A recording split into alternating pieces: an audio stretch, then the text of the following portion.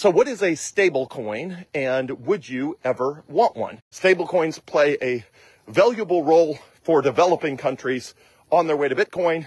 In the United States, you don't need them because you already have the US dollar, which means you're already just one step away from Bitcoin. And you don't need to go to electronic payments first or electronic money and then Bitcoin. So stablecoins, a good way to think about them is stablecoins are essentially a stepping stone in developing countries to get to Bitcoin.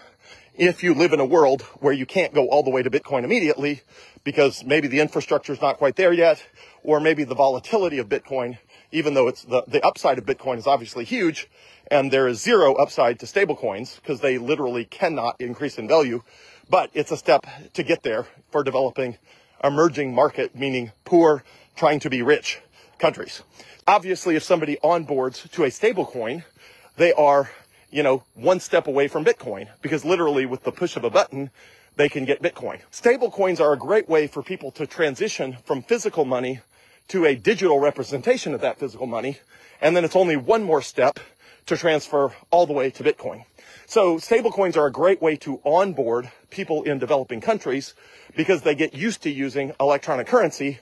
And it's pretty easy to figure out then that the best electronic currency is Bitcoin. If you're a U.S. citizen living in the United States, you already have access to U.S. dollars.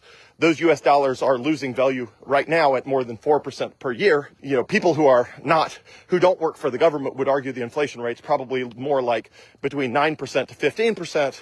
But regardless, even the government tells you that you're losing value 4% per year, which is crazy. So the adoption of stablecoins has been very fast in developing countries because they're tied to the US dollar and they were already familiar with the US dollar as a better currency than their local currency.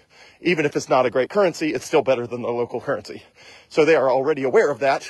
And so the adoption of stablecoins typically happens faster than Bitcoin because for Bitcoin, you have to understand a new kind of money.